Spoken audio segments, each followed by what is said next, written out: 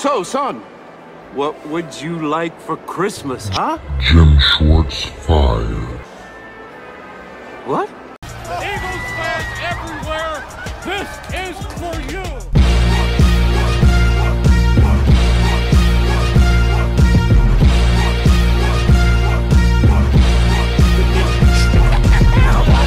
What's going on? It's your boy Joe Castro, aka Philly Fresco, and you know we back with another one. Couldn't leave you guys that long. So we do have the tape in. This defense is even worse than I thought, y'all. This was hard to watch, I'm not gonna lie. So if y'all do like, you know, content like this, please make sure to smash that like button, hit that subscribe. I'm trying to grow the family. So the first one that I chose was basically the first play of the game, if I'm not mistaken.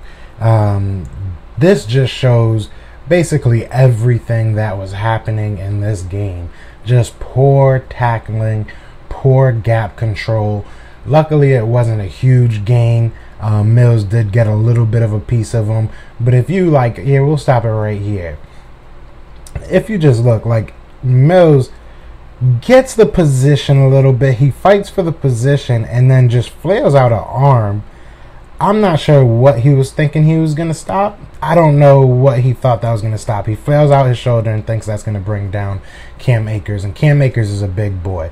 And that's what you're going to see all game. The offensive line just won the battle all game against this defensive line also. Our defensive line got beat up. And it's going to be the theme of this video, unfortunately. Now, the amount of man that I saw played in this game was just appalling. It was ridiculous, especially against a team that's continuously motioning. In this play, you'll see, again, a motion from the wide receiver. And this one was in the second quarter. This is just bad play calling. This is the defense just not being disciplined, just biting on every single motion that we saw. And this includes, again, the defensive line. But the main person I'm going to be looking at right now is Gerry. Gerry had a slew of mistakes during this game. Here again, you know, there's a million. It's easy for me to sit here and say what's best for him to do in this situation. Obviously, he's thinking on the dime, but he's got to know where he's at. He's got to realize he's probably not going to get to that guy. You got to get your hands up way quicker, become almost a defensive lineman when you realize you're not going to get that sack, and try and, you know, make a play on the ball. This is a great play called by Sean McVay. Sean McVay did great this whole game. The Rams offense executed amazingly. Can't take anything away from them.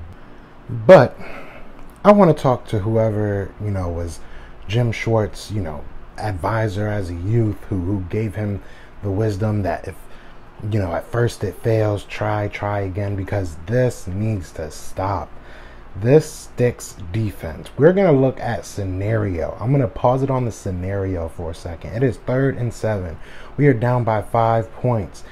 We can get off the field here. This is pretty early in their drive. This is, I believe, could be a 3 and out. And we all know what happened here. So we run the play. And you see, we're a good 6-7 yards off the ball. Our linebackers are, I should say.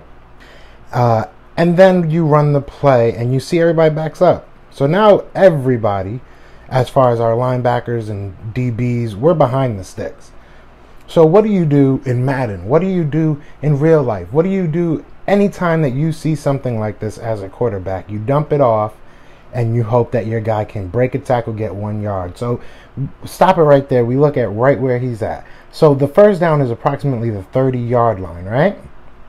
He's catching it at the 29-yard line. Our guys are not going in on him until he is already at the 29-yard line. Now, kudos to these guys. They made a tackle. All too often, we have seen this happen in different ways where the guy breaks a tackle and the drive continues.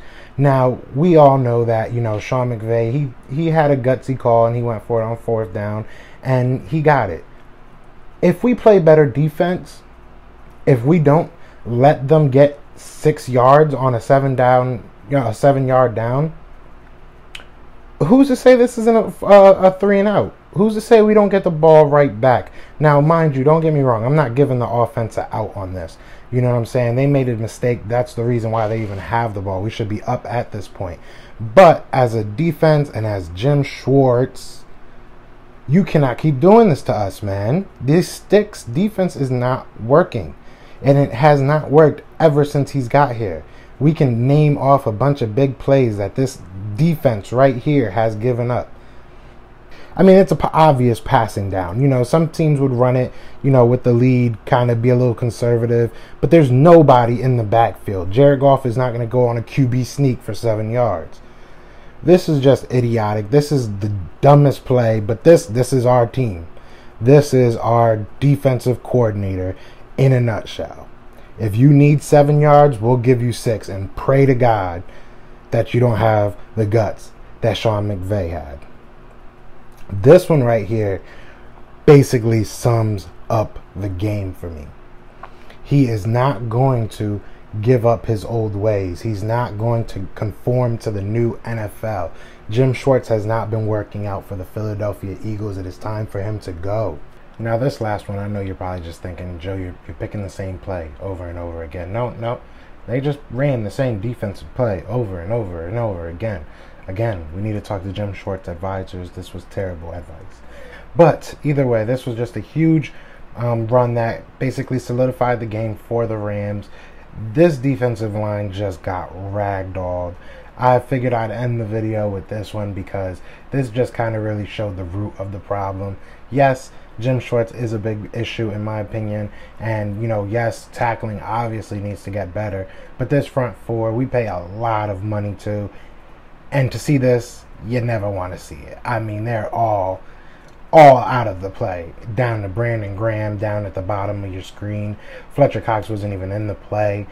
So, you know, this was just the story of the game, the picture of the game. A picture is worth 1,000 words, right? And this was the picture of your game. Just our defensive line getting no push, getting no type of traction, and losing literally every down, it felt like. So yeah, and that's it. Basically, we just need to get that tackling, gap control, get that communication right, and Jim Shwartz needs to stop doing the same thing over and over again. I want to know what you guys think. Who do you guys blame? What do you guys blame? What do you want to see done differently? Other than that, you know what it is. It's Fly Eagles Fly, and we out here. Peace.